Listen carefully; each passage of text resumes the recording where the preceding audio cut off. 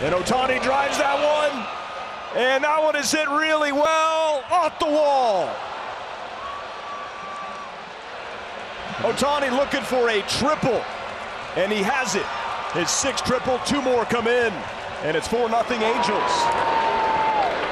Pretty amazing. That's a guy on the mound tomorrow with 6 triples this season now. He's incredible. Little much top hand spin. That was a slider, almost the exact same spot he got Trout to pull off, and Shohei, so good on breaking pitches, crushed that one. Mentioned he has 12 home runs versus breaking pitches this year. Almost got another. Right off the 375 sign.